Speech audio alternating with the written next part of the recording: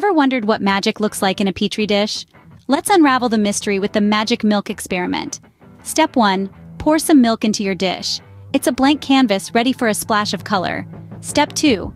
Add drops of food coloring. Reds, blues, greens, a vibrant kaleidoscope begins to form. Step 3. Here's where the magic happens. Dip a cotton swab in dish soap, then touch it to the milk.